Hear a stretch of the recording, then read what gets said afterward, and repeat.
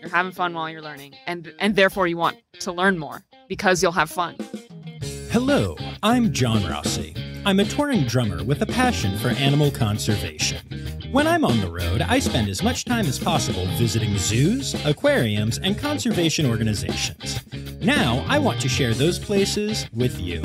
I'll be talking to keepers, vets, conservationists, anyone who can help me in my mission of connecting my people to animals through their people. Join me on my Rossifari.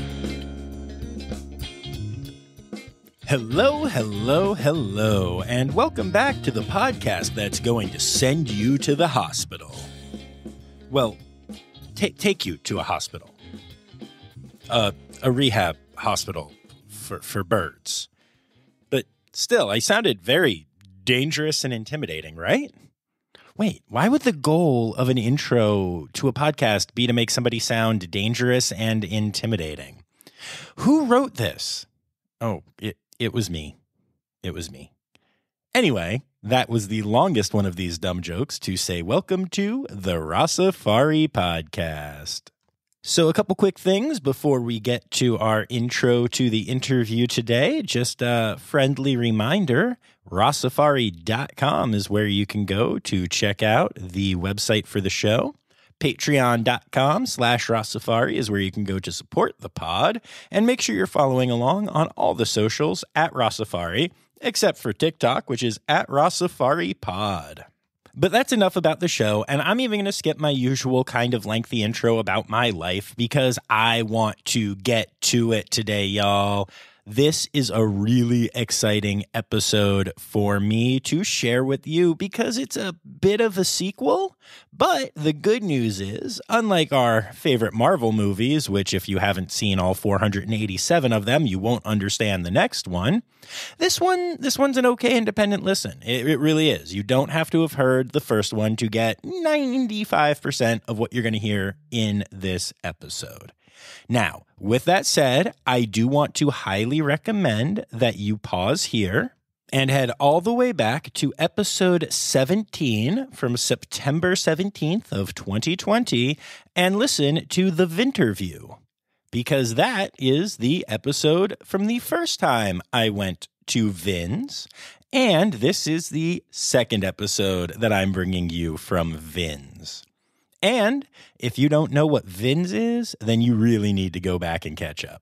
But the cool part is that you can listen in either order. So you can listen to this episode first and then go back, or vice versa, because we are talking to Grae O'Toole and Anna Morris, who you heard on that episode from VINS.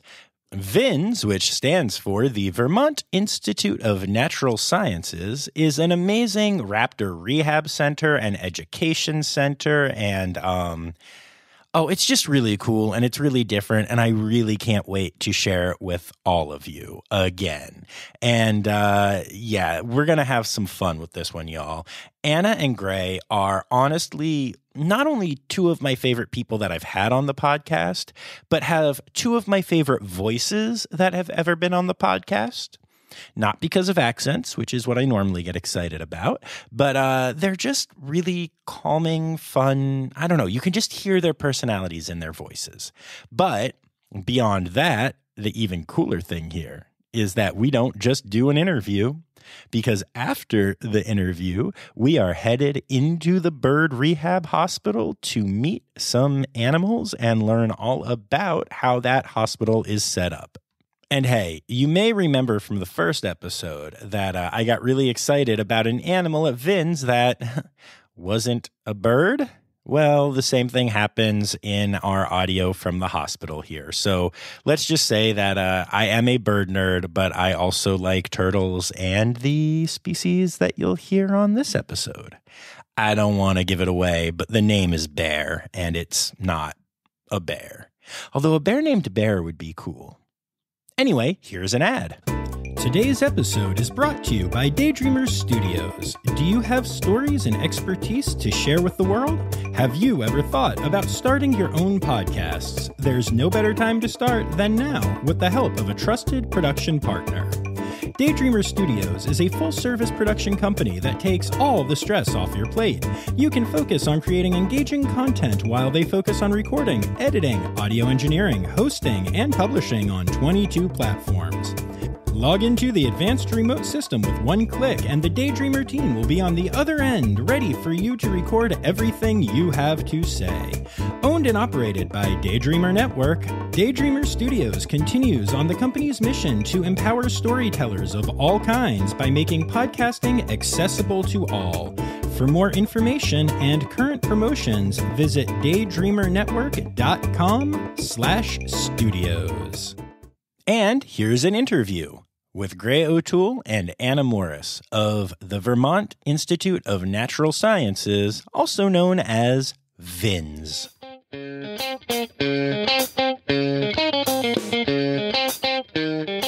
All right, so we are back at VINS with two of my favorite early guests from the podcast. But in case people missed those episodes, why don't we start off with you both telling me who you are and what you do here? Sure. I'm Anna Morris, and I'm the lead environmental educator here, which means I'm sort of on the ground running our environmental education programs with our ambassador raptors. And I'm Grae O'Toole, the director of our rehab department here at VINS. And yeah, I pretty much take care of permitting and all the birds on campus. Yeah. So, and the rehab department includes a hospital. Right. Yes. And it's been slightly busy, I hear, but we'll get there. We'll get there. But that's very cool. So what's new, y'all, with both of you? Like life, VINS, all the things. How's it going? All the things. Yeah, we've been growing like exponentially, it seems. You know, I think 2020 was a weird year for everybody, and it was, of course, weird for us. We had to be closed for the public for some time. And then when we came back, we were on sort of reduced programming, which was weird for us as the educators, and weird for the birds too. But we had a lot of opportunities to do some more training, some more creative behaviors with our birds, and to grow and learn a lot as trainers and educators ourselves. And then as we've been back in 2021, sort of at full capacity again, it seems like everyone's coming out of the woodwork, and we've seen almost 40,000 people since April, which used to be the amount of people we would see in an entire year. Wow. So people want to come and see us, and we love that. That is amazing. And we are recording this on August 20th. It won't be out for a while. So when you're listening to this, that's even more impressive than, another like 2 months from now when this comes out. So that's really Right. cool. And before we get to you, Grae, what you mentioned that it was weird for the birds. So tell me, how do you know that? And why was it weird for the birds and all that good stuff? Yeah, well, it was weird for the birds in the sense that we weren't doing nearly as many of the programs. We do daily programs with them, so pretty much every bird in our education ambassador collection is asked to come out and sit on a glove and meet a bunch of strangers once a day, every day. And that wasn't happening, and so they got out of practice. There were definitely birds that they stopped wanting to go into their travel crate.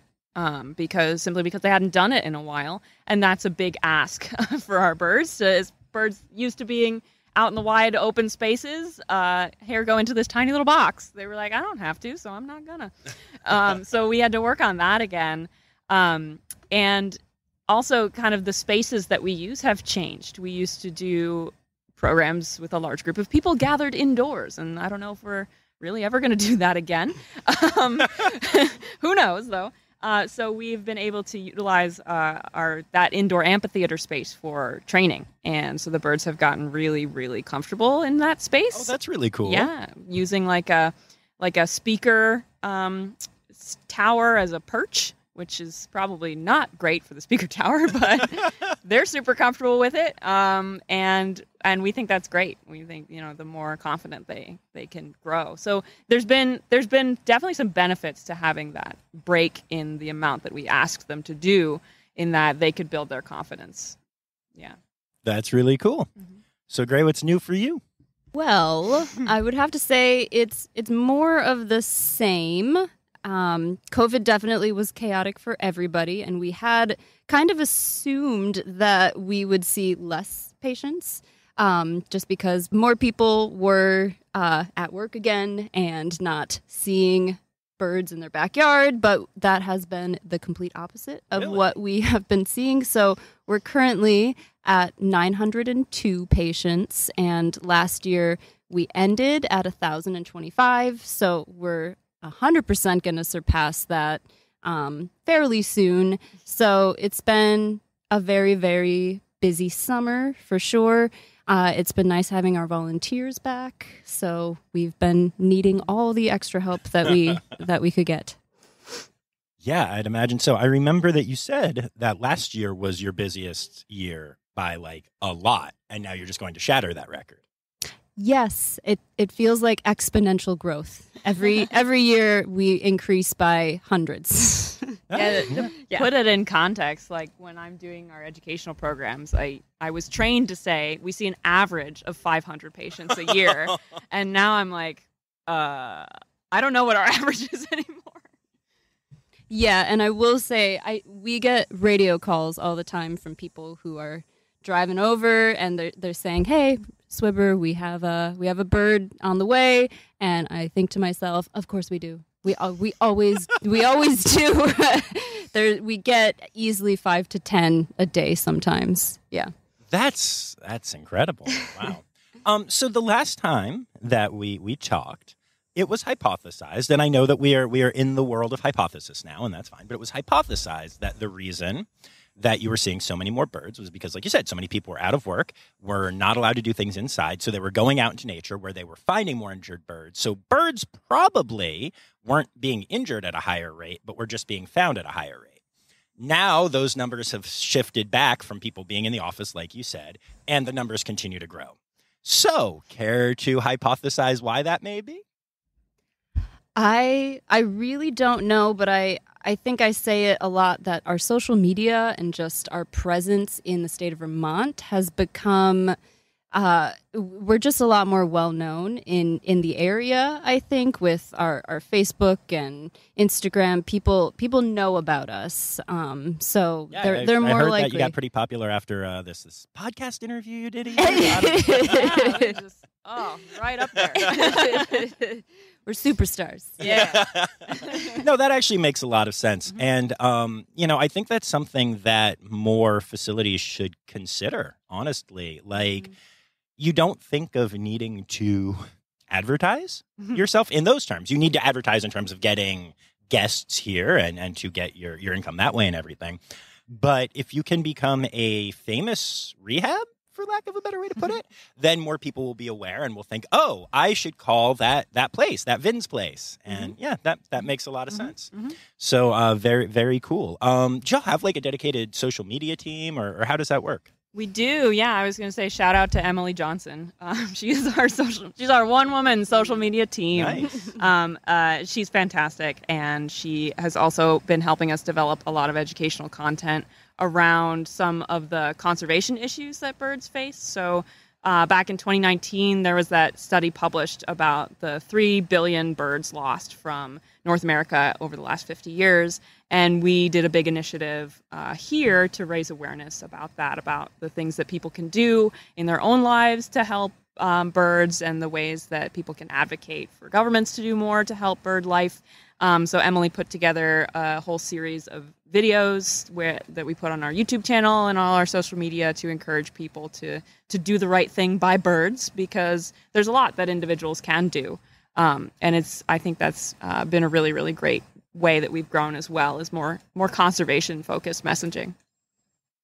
That's awesome. I am a huge fan of that. And in light of that, conservation message me. Talk to me a little bit about what people can do to help birds. Absolutely. Yeah. I always remember this actually because we put it to a song. Please tell me you're going to sing. I will not sing this. No, I'm not going to sing.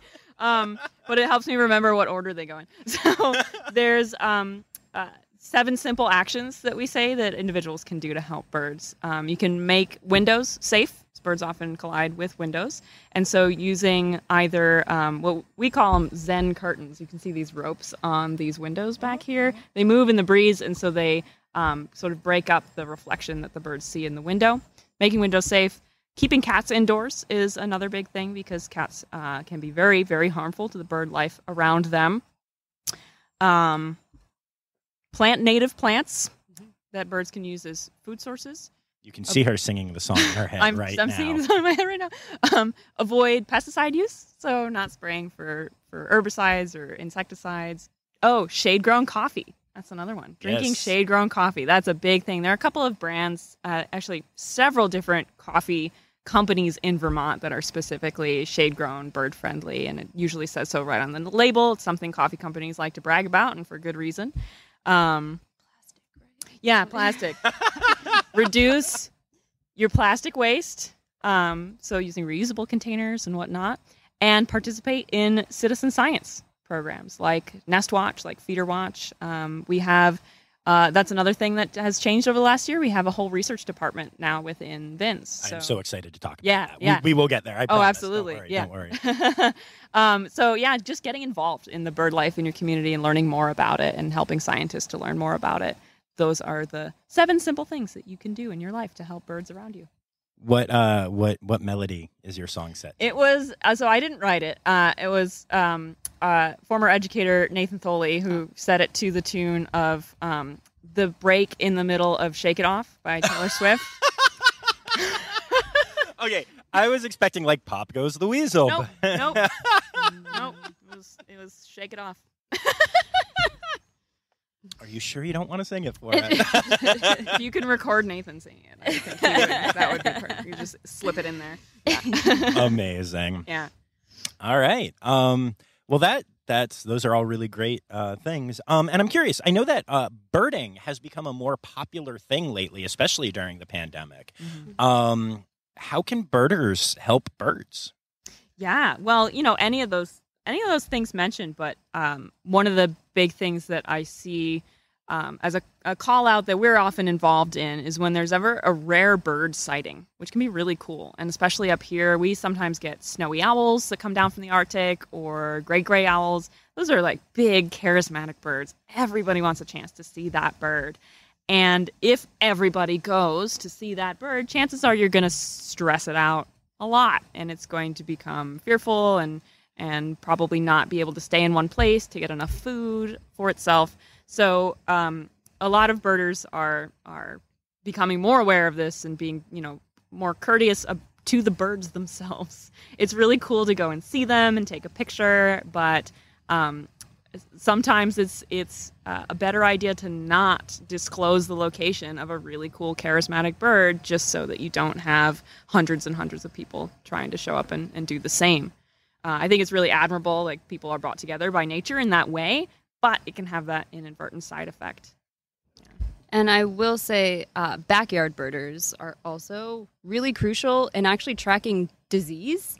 So we get many, many calls from people who see finches that have eyes that are a little crusty, or some of the birds look a little puffy and not right at the feeder. So it is a really great opportunity for us to know if there is conjunctivitis, salmonella, or any other strange disease that we need to know about in the area so that we can help educate the public about that and potentially talk to the state about what we can do to kind of mitigate that issue. All right, we'll be back after this quick break. Hi, this is Kathy Hill from the Indian River Lagoon National Estuary Program. We're all about restoration projects in progress this season on One Lagoon, One Voice. Learn about the great strides the lagoon community is taking to restore and protect the Indian River Lagoon. Each week, we dive deep into discussions with scientists, resource managers, and nonprofit leaders to explore lagoon issues and solutions. From oyster reefs to clam restoration, algae blooms to muck, you'll learn all about the projects we're tackling to bring the Indian River Lagoon back to health. Click the link in the show notes to follow One Lagoon, One Voice, learn about the IRL Council, and explore our unique lagoon.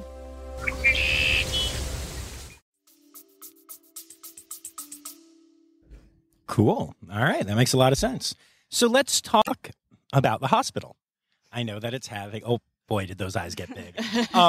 So I know that it's having a record year, as you said. But, how are things going? What are your numbers like, other than just, admissions? And, how are things? Things are crazy. So We have currently 902 patients admitted. Like I said, we actually just got a Cooper's Hawk in right before I came here.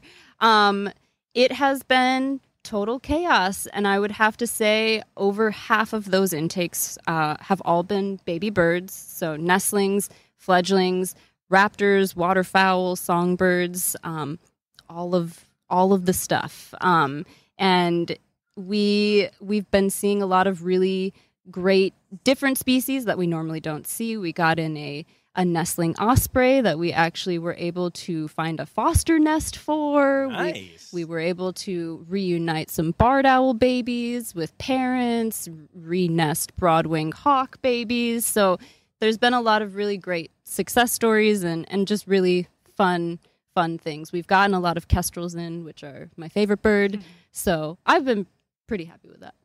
Nice. How do you find a foster nest for an osprey? This sounds like a story. Yes. So the nestling was just found on the ground. It had clearly fallen out of a nest and parents had abandoned it. So we took it in, and I actually talked to a gentleman at Vermont Fish and Game, and he actually tracks all the nests in the state of Vermont.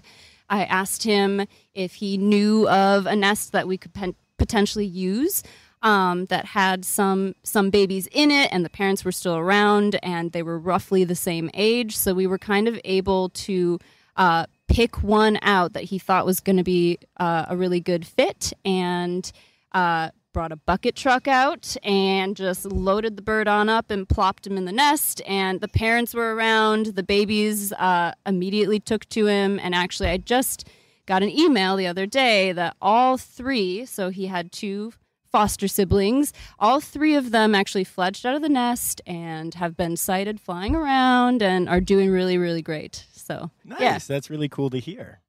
Yeah, it's kind of the best feeling ever to have a bird, not only to see it flying free and released, but also that whole re-nesting process. You know, we always tell people that a baby bird's best parents are its own parents, and barring that, another of its own species. So, you know, Grae doesn't give herself enough credit. She says it's chaos over there. They're excellent rehabbers, but you know, a baby bird's own parents are going to do a much better job. And so being able to put them right back in the nest is like very satisfying. Yeah, and to put it into perspective too, we would probably still have that nestling osprey if we didn't re-nest it, which would have been a lot of care and a lot of fish. Fair. So I am I'm looking through the trees at your little hospital here. How the heck do you have 900 birds over there? Like, just from a logistical standpoint, how does this work? Because it looks like a great facility, like not knocking anything here, but it's just 900 birds is like a lot of birds. Like, I think, yeah, that seems like a lot of birds. So how? Talk to me about this. How does this work? It is a lot of birds, and we pretty much have to find space where there isn't space anymore. We do definitely have plans to try to expand a little bit more in the future, just because we're seeing so many more patients than we ever expected we'd be seeing. So we're basically making enclosures where enclosures generally wouldn't have been, and or making one enclosure into 3 separate enclosures to house all of these different species. We also are in the process of building a waterfowl enclosure. So we have a very specific enclosure with a huge, basically like a hot tub almost size pool that we're very, very excited to have for next year for all of our waterfowl babies. And so we are definitely expanding and trying to find more space to get some more enclosures built. Yeah. That makes sense. And to be clear, you know, since this podcast focuses on a lot of zoos and stuff, we often talk about how important exhibit size is and all of that kind of thing. But in a hospital, it's different, right? You need obviously enough space, but we don't need big, huge exhibits, and they're not flying around and doing all kinds of behaviors and stuff like that, right? It takes less space to properly rehab a bird. Is that correct? So it is fairly species dependent. When they initially come in, we do try to confine them into shorter or smaller spaces just because they're injured and we want to make sure that they're not making an injury worse. We do have different requirements. There actually was a whole new book published called Standards in Wildlife Rehabilitation that gives all sorts of enclosure measurements and the needs of specific species. So in general, they don't need as much space, but we do like to flight test a lot of our birds, so those require larger enclosures to make sure that they're getting sufficient exercise so that we're confident that they're ready for release. So it really is very species dependent. Makes sense. Cool.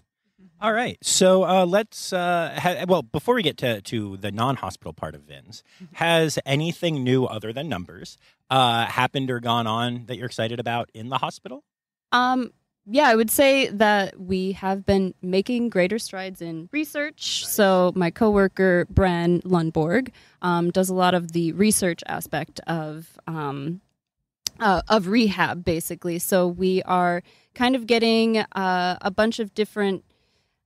So we're gathering data on blood parasites in the state of Vermont, and it's just kind of a comprehensive study to just know kind of what's out there, because there really isn't a study like that in Vermont. So he's been working on that. There's many, many blood smears to go through, so it's going to be quite a process. But we're also contributing to other research in looking at malaria in loons, common loons, and we have been helping Fish and Game if we get ruffed grouse species, looking to see if there's any potential that they have West Nile, so we get samples for that. So we do have quite a few studies that we're kind of contributing to, which is really important for the rehab community in general, because there isn't a whole lot of research on stuff like that. So it's really important to have that so that we kind of know what to do in the future, how we can best take care of these species that have malaria or West Nile, or how much or how many blood parasites are common in a broadwing hawk. When should we be concerned? Stuff like that. How common is that for rehabs in general? And like, how much communication is there in the community when you guys do those kinds of studies? So we mostly reach out to the state, or they reach out to us, and we actually do get a lot of graduate students who are doing other research, and we kind of help contribute to that as well. But it kind of is a two-way street where we kind of keep our ears out for anything and see if we can kind of help out in that regard. But we do get reached out by quite a few people who are looking to do their own personal studies, and we're always happy to contribute to that.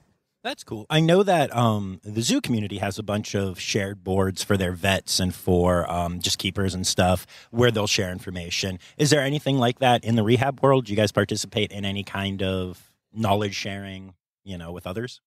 So I would have to say probably the National Wildlife Rehabilitators Association website is the best resource for rehabbers, or the International Wildlife Rehabilitators Council. They both they post different publications, different articles that kind of rehab facilities are doing all over the U.S. and beyond. And so it's a great resource to kind of see what other centers are doing, and it's all in one spot. Very cool. Very cool. All right, so let's talk about the rest of VINS. Tell me about some of the new stuff that's been going on. Yeah, well, we're excited to have programs back up and running, and shout out to the team of educators this year. We've had the biggest group of us that we've had in years. There are 7 of us doing the programs and caring for our ambassador collection this year, which has been really awesome and fun, and a lot of people bringing a lot of different experience from the zoo world. I think we said in the last podcast, like, VINS is not a zoo. We don't have AZA accreditation. That's not something we would really qualify for. Right, because it's of not our this kind of facility. Exactly, because of what we have here. But that doesn't mean that there aren't things that we can learn from those places and apply the training in the husbandry where we can. So it's been great to learn from our seasonal employees with different experiences this year. and be able to also use their knowledge and expertise and apply that to our bird training. So usually in the summertime, I take on people who maybe they've never handled a bird of prey before and train them to do that. And by the end of the summer, they're very confident bird handlers. But this summer, I feel like I take on some people who've definitely handled birds before and introduce them to more of the positive reinforcement training esoterica. And by the end of the summer, they're like very competent bird trainers. So we've been able to start teaching our barn owl to hover on cue, which is awesome. I don't take any credit for that. That's all the barn owl offering the behavior at the end of the day. He's like, it's food time? Is it food time? And he's just hovering in his doorway. So we were like, okay, we're gonna put this on a cue actually, and take it into our program. So hopefully over the winter, we'll be able to demonstrate that natural behavior that they have. And one of my colleagues, Anastasia, has been working on a hover behavior with our kestrel as well for a long time. So they're doing awesome. And just sort of also finding new things to do for old birds. In our education collection, we've got red-tailed hawk, Bloomfield, who's been with us for 25 years. In the last year or two, we started her on some arthritis medication because that's old. That's an old red tail. And so we've taken her off of doing flight demonstrations in programs because of that, but we're still trying to keep her exercise, so she's doing a few sort of different things, as well as our rough-legged hawk, who has also a wing injury. Her flights sort of deteriorate in the summer because a rough-legged hawk is an Arctic species of raptor, so when it's this hot out, she doesn't feel like doing anything. Same. But she is willing to, chase a piece of food around on the ground, which is super adorable, as you can imagine. This like really fluffy-legged brown bird just with her wings out running. And as well as she just likes sitting pretty on a perch and getting sprayed with a bottle of cool water. And, I'd watch that all day long, and our visitors do the same. Yeah. Nice. Very cool. So is training definitely more of a focus now? I think so, at least for me, especially, as kind of, fortunately, I have a sort of counterpart now. I have another full-time permanent year-round educator, Caitlin Robert. And so her coming onto the team has allowed me to focus more on the training and getting our program behaviors that much more solid, so because she can take away some of my other duties. It's like I used to do the job of two people, and now I only do the job of one person. It feels good. That is awesome. Yeah. Bird training has become a big thing on the podcast because of Danny Poirier-Larson and then Emily Begay down at Southwicks, two people that I interviewed. And I know you have someone here from Southwicks. Kate Belleville. Yeah, and I just love how small this world is. And I know. love knowing that, like, as you guys are focusing more on training, you got somebody who worked with, especially in Danny, one of the best trainers out there right now. I have been there. I've seen the work that they are doing. It's incredible. It's time for Interrupting John. Okay, y'all, I had to interrupt this for one major story from Southwicks Zoo. It's really cool, and I apologize to VINS, but I had to share this. I'm actually putting this episode together on Halloween, October 31st. And earlier today, because of the tour I'm on, I got to visit Southwicks Zoo and see my friends Danny and Emily, and it was wonderful. But even more wonderful than seeing those two goobers was the fact that I not only got to see my buddy Russell Crowe, the pied crow, but I actually got to assist with his training. If you've listened to Danny and Emily's episodes, you know that Russell has been a training journey. At first, Danny was the only person that could work with Russell, and over the years, he's gotten better and is now able to be worked with by all of the bird staff at the zoo. However, until today, he had never worked with a non-staff member.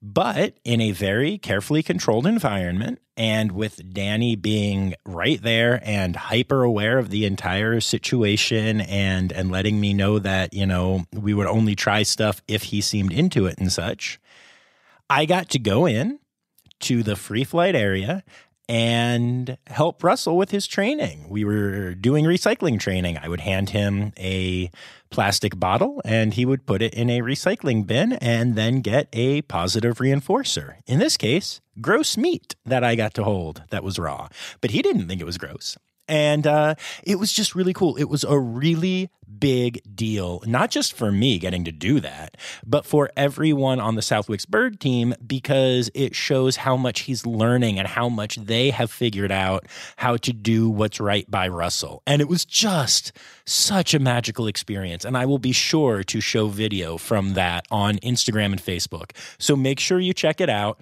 And I love Southwick Zoo, but I also love VINS, and I love how it all ties together. And so, okay, let's get back to the interview. Excuse me, I mean the VINterTWO. And she's so focused, and she's learned right from Hillary Hankey and some of these other amazing people out there. Oh, yeah. And now one of her proteges is here. I'm so excited about how all that stuff seems to work out. It really does. It's such a tiny little world. When you get into the world of like expert bird trainers, you're not. There's not a lot of people. But yeah, it's been a really cool thing to grow as part of that community. I love that, Hillary has this sort of subscription thing. I don't know how you would describe it. It's a website where you can go and watch videos that her and her team produce, as well as the IAATE is an organization of avian trainers and educators that hosts a conference every year that I got to go to last March. Nice. Because it was digitally. Hey, digital conferences. I was just going to say, how did anyone get to go to anything last year? But that makes Zoom, sense. that's how. That's how. Yeah. So that was good. Yeah, and it's like seeing these familiar faces over and over again. Through the IAATE, actually, we got to have a professional mentor assigned to us. We had to apply to the professional development committee, but I thought it'd be great to have someone from the outside helping us along with our training. And we got matched with Erin Katzner, who's over at the Peregrine Fund, who I had worked with her husband when I was in graduate school in Boise. and now she's our IAAT mentor. So yeah, it's a teeny little world. That's awesome. Very cool. So you also mentioned a research department. Yeah. Talk to me about your research department. I wish Jim Armbruster were here to talk about the research department. I'm going to reach out to Jim. I think we may be having Jim on the podcast a little bit later. Yeah, we'll absolutely. See. Yeah. So our research department has grown out of, research has always been part of our mission at VINS, and our research department used to be much larger. And that actually kind of became its own organization many years ago called the Vermont Center for Eco Studies. So VINS has been sort of like missing that part of itself for a while now. So we're trying to get back into the world of conducting our own scientific projects. Citizen science participation is one thing. I think we do it very well, but developing our own research questions and having the resources to go answer them has been really great. So over the past winter, Jim, actually, this is a good small world story as well. Jim got in touch with a researcher who was looking at the wintering behavior of red-tailed hawks up in Addison County. So it's about 2 hours north of here. So with the guidance and the permitting of that graduate student, he was able to go out and trap red-tailed hawks and put satellite tracking devices on them so we could see, like, physically what 3 trees this red-tailed hawk spent 80% of the winter in, and map that data. And it's been really, really cool and enlightening to see that. The graduate student was the only other student in my cohort in graduate school in Boise, Bryce Robinson. So when Jim was like, hey, you know this guy? His name is Bryce Robinson. I was like, oh my God. Yep. That Small is world. Amazing. Small Yeah, world. it really is. I'm constantly doing interviews. And I feel like half of the people that I've interviewed worked at Elmwood Park Zoo, which is a small zoo right by where I live. And I'm like, how have you all been there? They don't have that large of a staff. But yeah, it all works out. It's the seasonal life, too. Like, a lot of True. people cycle through. I know nature centers very much, and probably zoos as well. Yeah, no, same's true in my world in theater, and especially doing the actor-musician shows that I do where I'm on stage playing an instrument. There's a large but small group of us, and we all end up doing shows together, and we all, the last show I was doing before coming up here down in Florida, the bass player and I have both been told for years, like, oh my gosh, you guys need to work together. Like, we've known each other's names. We follow each other. We've had conversations digitally, but we'd never played together. And the second that we started playing together, we were like, yeah, this is good. This makes sense. Yeah. No wonder like 80 people said you guys should work together. Oh, that's great. Yeah. Yeah, I love that kind of thing. Mm-hmm. That's really cool about the research department. Yeah. And Really we're doing some growth with the training stuff. Talk to me about the shows a little bit. Yeah, so we do, and I will say, because my supervisor will want me to say this, and I want to say this as well, I do, truthfully, we call them programs or presentations. And the reason why we do so is because the emphasis is on education. Right. The birds that we have, most of them, we have them because they couldn't live anywhere else. And so their role now is to be educators. So the term, program hopefully instills in the audience a more like, okay, I'm here to learn something rather than a show, which is I might be here to be entertained. We hope the programs are entertaining anyway. That's always our goal, is to show people things that will be memorable as well. Something they're going to see and say, whoa, okay, now I get it. So typically we do 4 birds of prey in our programs, and we'll feature a hawk, a falcon, an owl, and usually another hawk, because we have Harris's hawk that does free flight over the audience. Nice. So that's really the kicker for a lot of people. We've had people being like, when's the hawk going to fly over my head? Like in the middle of the owl presentation. And I'm like, there's an owl though. Yeah. So typically we have our 2 programs at the either end of the day, our free flight program. So you'll get to see a bird do some flights, as well as some birds that sit on glove. We talk about their natural history, and I've been putting an emphasis on conservation stories as well. So each of the species that we talk about, there are many different angles to talk about what an individual can do to help in species conservation, from, not cutting down every dead tree in the forest because that's great habitat for screech owls, to advocating for better climate change legislation to help birds like the rough-legged hawk and the Arctic species. So we always try to have that messaging in there when people see something cool like a Harris hawk fly right over their head. I want them to remember that this bird lives in the desert, and the desert is a hugely important biodiverse habitat. Yeah. Absolutely. That's something that I've actually been debating with some people, like fun debates, but discussing, is education versus entertainment. And especially talking about zoos, where maybe it's a little more people come to be entertained. Yeah. And with a podcast, people come to be entertained. I told you guys before we started that I've been listening back. I listened back to our first episode, and I was all stoic John, trying to be all, I am an educator. And my reach has, I don't even remember. I think I was doing like 300 downloads a week when we interviewed, and I'm doing 1,500 downloads a week right now. Like, once I relaxed and started being goofy and making jokes and dumb puns and all that. But people also learn the facts, you know. And I recently saw, it's just a banner at Zoo Miami, and I have not had the time to do the research myself yet, but it posits that 95% of your learning happens while being entertained.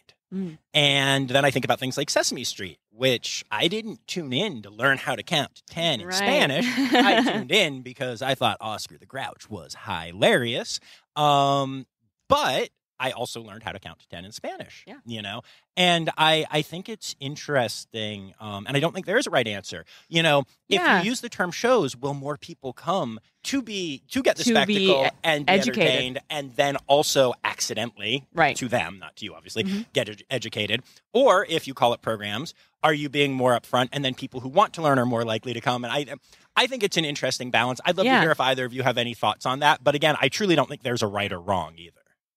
Yeah, it's I can kind of agree with you there, and I've come around to the use of the word show for all of those reasons that you cited, that it might, and also because people come up and ask me every day here at VINS, where's the show? And I'll say, oh, the program is going to be. And then I feel like, well, why am I even doing this? They know what they're coming to see. So yeah, it's obviously, I think an ideal world is a great fusion of the two. You're having fun while you're learning, and therefore you want to learn more because you'll have fun, and that positive reinforcement cycle. It's literally just training. It's all just training. Everything is training. I bet your husband is very well behaved. I'm just saying. He would disagree, but he's wrong. Do you have any thoughts, Grae? I don't think I do. I didn't think you did. Grae has this amazing ability where whenever she has something to say, she dives at the mic. Yeah. And as soon as she's done, she dives away. And if I ask a question that she doesn't have an answer for, or she wants to let Anna talk, she literally, she looks afraid of the microphone, honestly. It's quite entertaining. I wish you all could see it. But yeah, and then I will say, and have knowing Grae for years now, knowing that, the word show probably also makes you want to run away and hide, right? If I ever asked you, oh, hey, Grae, could you speak the program today? You would be like, what? Why would you ask me such a thing? Grae is very, very rehab focused and not into the education so much. It would not be a good program. Yeah. Fair. But hey, it takes all types. That's been one of I find that I have unintentional focuses in groups of episodes where, as I talk to people, the same theme comes up, not because of questions I ask, but it seems that will reinforce the same theme or the same animals or whatever. Mm-hmm. And something that came up a lot in my interviews in Florida, which I'm now releasing, was that to be involved in conservation, it really takes all types. And not everyone is made to be a zookeeper. I'm not made to be a zookeeper. I like audiences cheering for me.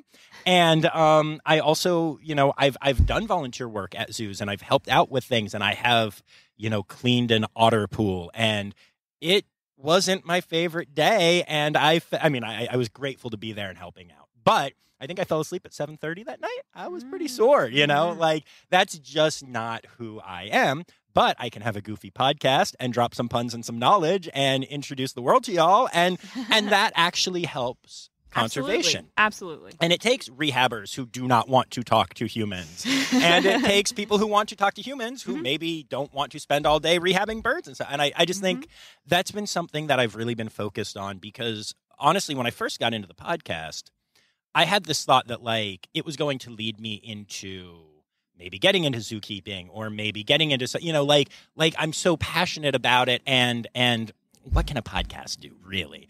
And I've been finding out from people who I really respect and who have made a huge impact that the answer is actually quite a lot. And it's just cool to think that all of us, regardless of how involved we are, regardless of whether we make a living off our conservation work or, $60 a month off our conservation work, most of which gets put back into the podcast. It doesn't matter because we can all have this amazing impact. And that goes back to y'all were saying, even just, reduce, reuse, recycle, and all the other Taylor Swift lyrics. Yeah, it really does. It takes all types, and it's not something that one group of people is going to solve the biodiversity crisis and climate change. It's literally going to take every one of us doing both things that we're passionate about and things that we're good at, all at the same time. Yeah, I would have to say our executive director, Charlie Redigan, actually talks about how, what is it? We're greater than the sum. I always get that mixed up. Greater than the sum of our parts. So we have a research department, a rehab department, an education department, and none of us could function unless we had all of us together. So, yeah. That's what I love that about music, too. That's my favorite thing. People ask me a lot why I like being a drummer so much, because I'm in the back and I don't have a lot of star turn moments, so to speak. But my favorite thing about music is collaboration. I actually don't really love taking big drum solos and stuff. It's not really my thing. I love knowing that I can make the singer feel better and groove harder. And I know that I can take a guitarist's solo and find ways to accent it slightly that are going to make it sound funkier than it is, even if it's really funky and stuff like that. And it's the collaboration of music that I love, which made this last year pretty challenging as I was sitting in a room playing drums by myself. It's not the most fun I've ever had.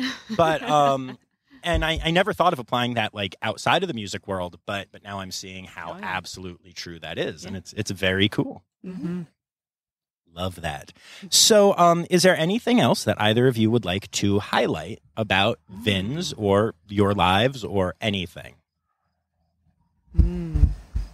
Now I'm just thinking about, I can hear Anna T doing the 1 o'clock program. Her microphone's up really loud. Yeah. No, I don't know. Yeah, I mean, I guess I would also say there is, I mean, it's kind of a downer, but there is a new disease, actually, that is kind of running rampant in the U.S. with birds specifically. It's affecting primarily grackles, blue jays, and robins, I believe. And we still don't know what it is that is causing it. And I know there's been a lot of posts about it. There's been a lot of just a lot of media attention about it in general. But yeah, it's the bird world is also going through a bit of a pandemic right now. So we're kind of keeping an eye out and seeing what happens and what the cause of that is. I know I did a Zoo News story about this a couple weeks ago, but in case anyone missed that, can you tell me some things that people can do that are being suggested right now to maybe help mitigate that a little bit? I mean, it does seem to affect primarily backyard birds, like blue jays, robins, grackles. So just keeping an eye on your feeders. If you're noticing any strange behavior, definitely call your local rehabber or call the state. And game wardens, anybody, to kind of let them know that you're seeing that so that we can have a record of where it's happening and get it documented and potentially try getting some tests done so that we can figure out what is actually the cause of all of this. Thankfully, in Vermont, I don't believe we've had any cases yet. I'm sure we may in the future, but it's, just calling rehabbers and calling the state to let them know that you're seeing strange behaviors with birds. What are the symptoms? So it's been primarily neurologic, I believe. So the birds just appear unbalanced, and then they have swollen, crusty, kind of dischargey eyes as well. Yeah. Gross. And a general good practice for any time of the year, pandemic aside, is to keep your bird feeders clean. So should ever the birds empty it out, before you refill it, just bring it inside and give it a really, really good scrub down with hot soapy water. I feel like most people never, ever, ever clean their bird feeders. Yeah, clean your bird feeders. Yeah. I actually know a lot of people that never empty them fully. Like, they don't allow them to get empty. They fill them, from the halfway point or whatever. Oh, I see. Okay. So, I know multiple people that have feeders and do that. So for those of you who listen, don't do that. Don't do that. Let them get empty and then bring them inside and wash them. Yeah, Colin, there are some very specific people that I'm not saying your names right now, but I'm calling you out. So don't do that. And again, I know that, all joking aside, though, like, people that are doing that think they're doing the right thing. So, like, don't be offended. Don't be upset. Just take this as knowledge from experts, because I didn't know that. I also don't have bird feeders, but I would probably do the same thing. Want to make sure there's always food there. It makes sense. Yeah. However, cleaning them out is important, even when there isn't a weird zoonotic disease going through the community that nobody understands right now. Absolutely. Yes. Fair. So then how can people help VINS? Oh, yeah. There's so many ways. There's a lot. There's so we have a membership program if you're local to the area, or if you're not, whatever. I was just stared down. I think I'm now expected to become a member of VINS. I saw the look. We are members. It's a yearly membership, and you get in free for that year, and some other cool benefits, including free admission to other special events that we might do. We've been doing some like Zoom webinars and the like. We also take volunteers. We're always looking for volunteers, especially people who can dedicate a chunk of time and will come back again and again, because that's kind of the people that we need, are people that are going to stick with us for a little while. We also take donations of everything from your standard, money to chickens. Yeah. Excuse me? We take chickens. We do take chickens. Yeah. All right. Yeah. And why? Food.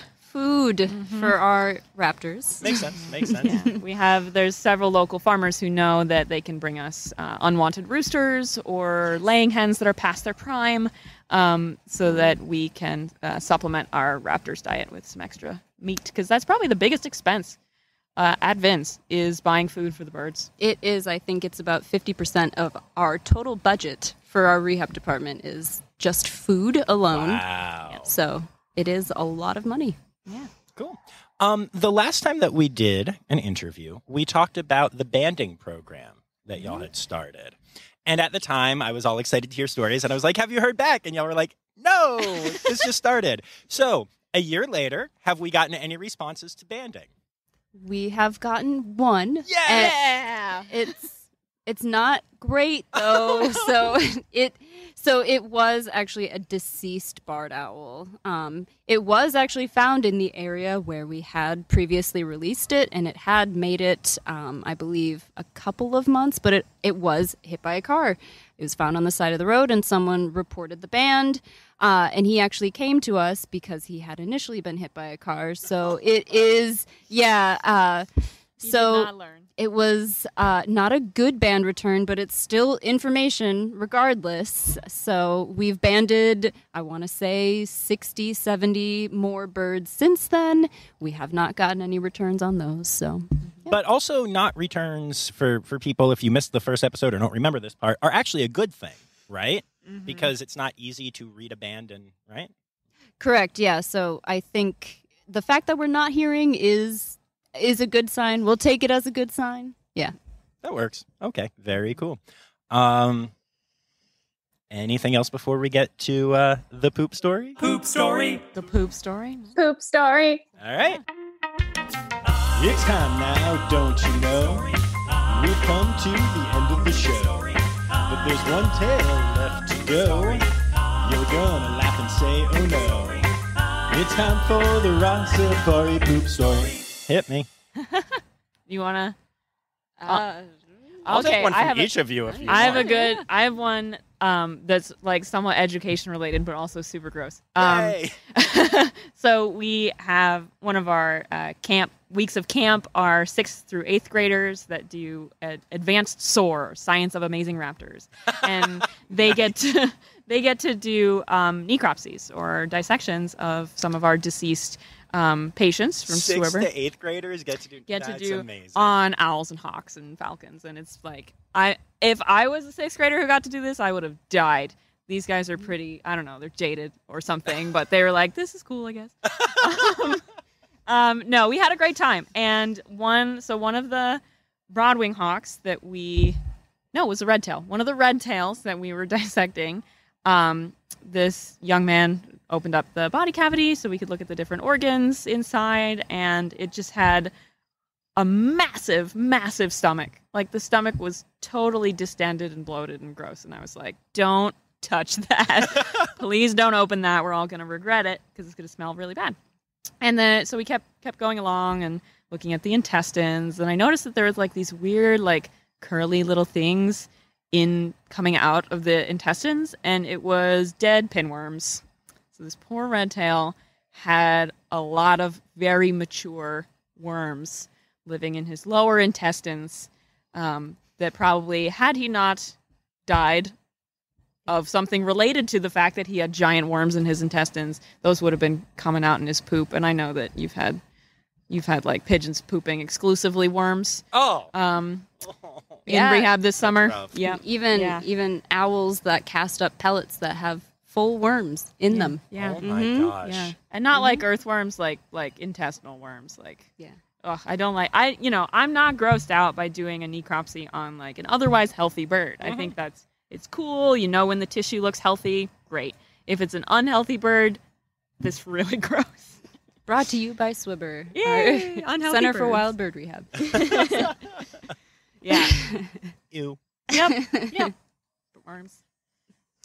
I guess my story is, something I guess I'm proud of. So we had I want to say it was actually a red-shouldered hawk in last year that we were doing an exam, or we had just finished medicating it, and I was feeling around on the abdomen and happened to notice all of a sudden that it was a very, very full abdomen. So I went and I was pressing on it a little bit, and it just, all the contents just like shot out of that bird. They are projectile poopers, so it's meant to just like skyrocket out of them. And I thankfully could see that was going to happen and jumped out of the way, and I did not get any on me. So, Nice. yeah. Impressive. They give you, especially the projectile pooping hawks, they give you a little bit of warning. They do. You know, especially like a bird sitting on glove, that tail will start to go up, and then it comes out. Yeah. So you can get out of the way usually. Yeah. Yeah. It was very gross poop. Yeah. Probably had worms in it. Probably So. Nice. So my grandma always told me that getting, pooped on by a bird was good luck. As a matter of fact, one time in Atlantic City, I got pooped on by a bird, and she wouldn't let me wash it off because we were going to gamble. And she really believed this. You are here to tell me that this is, in fact, not true. I did win $200 that day. So We'd both have to be the luckiest. I know. Like, if that's true, I don't know. And I don't feel so lucky. I don't feel so. I mean, in certain ways, yes, I have to say I'm an incredibly just lucky person, but not a win the lottery kind of lucky person. Fair. All right. Well, thank you both so much for doing this again. It's been a blast. Absolutely. Thank you, John. Yeah, thank you. Oh, but wait, there's more. After that incredible interview, we decided to head to the hospital for an audio tour. There's some interesting stuff in here, so enjoy, y'all. All right, so this is the hospital. It is the hospital, Very exciting. and it is covered in bird feathers now. So, this is actually our intake area right here, where we intake any of the new patients that we're getting in, and we have a huge database where we input all the patient info onto our computer so that we know exactly where they came from, who brought them in, and whatnot. And this is kind of our general hub area. So, yes, meat cleaver with a bloody... This is just for when the rehabs don't work out. Yeah. So it's our, we call it our commissary area, and it's kind of the general hub of the whole entire building where we do all of our meal prep for all of our exhibit birds, all of the rehab patients, and all dishes, all the laundry, everything gets done kind of right in this general vicinity. It is, again, a total mess right now. We have a whole entire bucket full of just old meat scraps. So. Wow, I'm so glad I'm back here. And that's actually, a puppy. Yeah, so this is, Bear will be on a podcast. So this is actually our break room / offices / laundry room. And this is Bear. Hi, Bear. He's Bren's dog. He's very friendly. Hi, bud. Waiting for my lunch. Yeah, there's not a whole lot going on in here. There's a dog. Yeah, I'm very there is happy. A dog, yes. Bye, Bear. I actually have a locker in there filled with all of the clothing items that people bring birds in. Oh, and nice. We keep talking about how we're going to have a fashion show at the end, because we just get like weird crop tops or like shorts that are just like, what are we doing here, guys? Amazing. So, this is our exam room area. This is where we do all of the treatments on all of our rehab patients. When we get new patients in, this is where we do all of our exams on them. We've got our scale, all of our medications. We have our centrifuge for blood work, our oxygen chamber, and anything else we would ever need. And, a window shelf full of various bird pieces that we've saved in formalin. Lovely. Yeah.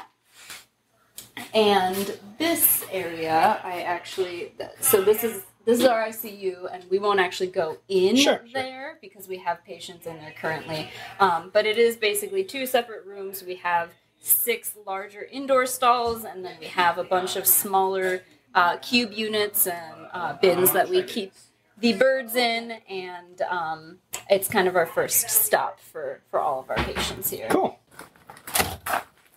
And so this area is actually, we call it the weathering yard, but it actually used to be where a lot of our rehab patients, or not our rehab patients, our education birds were housed, and we now have repurposed it into more rehab patient stall space. So we've got a great blue heron, we have 2 common ravens in here, we have 3 barred owls in there, we have a hooded merganser and a common merganser, a mallard duckling, everything kind of all in this area.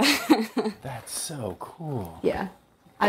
This guy actually was just moved out here this morning, so I don't even know where he is, but I can hear him. yeah, you can see we have, this is a very heron-specific setup, so we have anti-fatigue mats on the ground, so he doesn't get foot sores. We have kind of a sheet so that he has a nice little area to hide behind, and we have larger, there he is, yeah. Oh, there you are. Oh, my God. Larger Hello. branches for him to kind of mosey around in.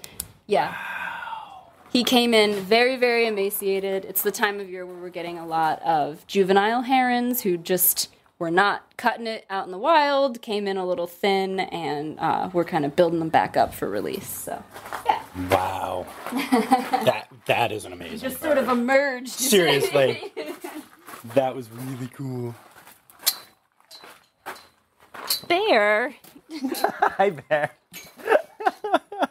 And this is actually our flight cage. So we currently have 2 bald eagles in there right Nice. now that we're trying to get all exercised up for release. And this is kind of our last stop for most of our raptors. So we want to make sure that they're all flighted and doing really well after their injuries. And this is Ogden, actually. So she Hello. is a retired education bird. Hi, Ogden. She's 40 years old. Wow. She's my favorite education bird on campus.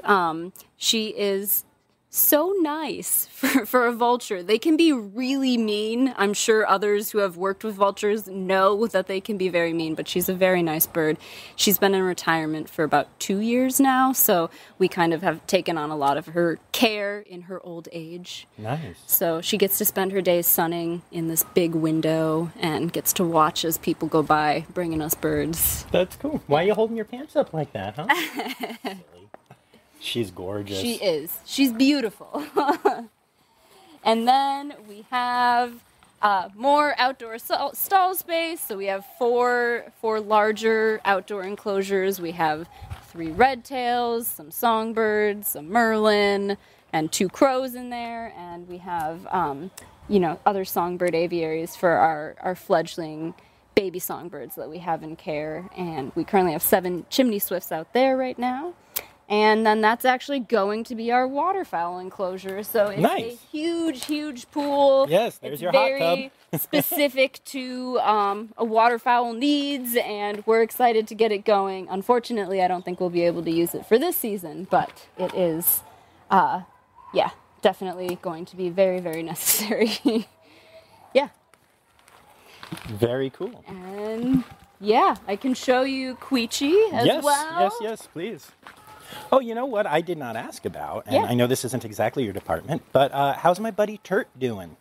Turt? Yeah. She's doing great. Good. She I feel like there aren't a lot of updates when you're talking about a wood turtle, but worth asking. She's keeping on. Like she eats every day. She gets to go outside, be in the sun. I actually think she's been on a lot of programs recently, so she's been on the road a lot, going Nice. to different outreaches and Same. seeing a lot of people. So in here we actually have Queeche, our blue jay. Oh, there you are. He's collecting rocks right now. Oh, yeah. On the ground Hey, Queeche. there. So he actually was a pretty interesting story in that he was found in Queeche, Vermont, which is actually where VINS is located.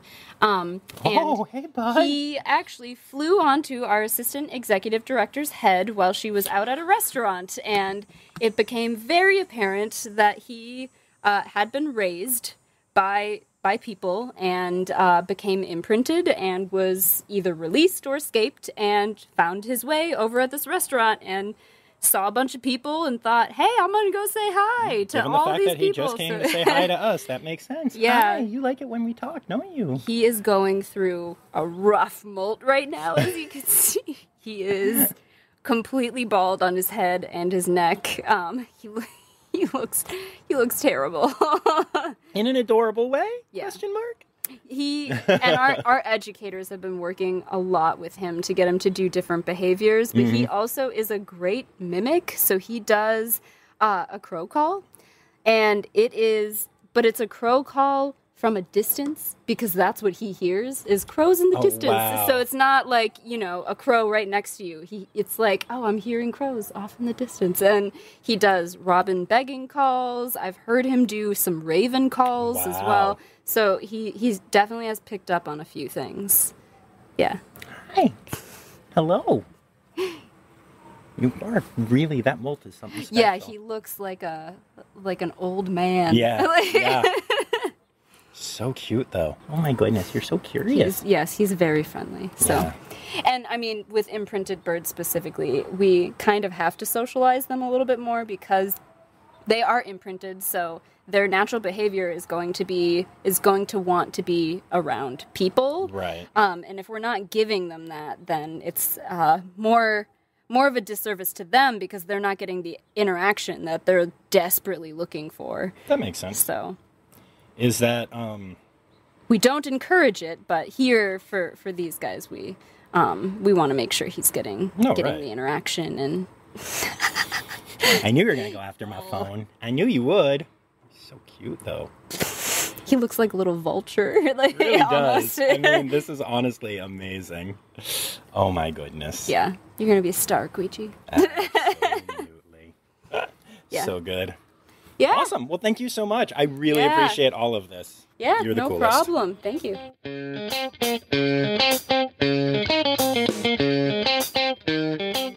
Y'all, Queeche was adorable. Bear was adorable. The heron was incredible. Grae and Anna were pretty cool too. No, seriously, how amazing was just all of that. I love these people and animals so much. Thank you to everyone at VINS for being a part of the podcast again. I really appreciate it.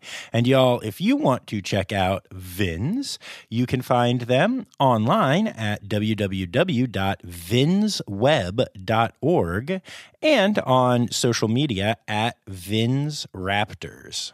And until next week, remember, friends, the word credits backwards is Steiderk.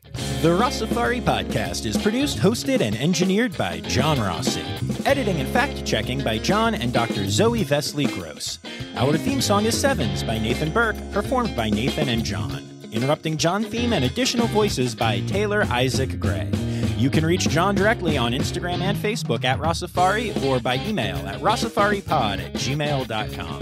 Rossifari is part of the Daydreamer Media Network. Now, stop listening to me and go visit a zoo.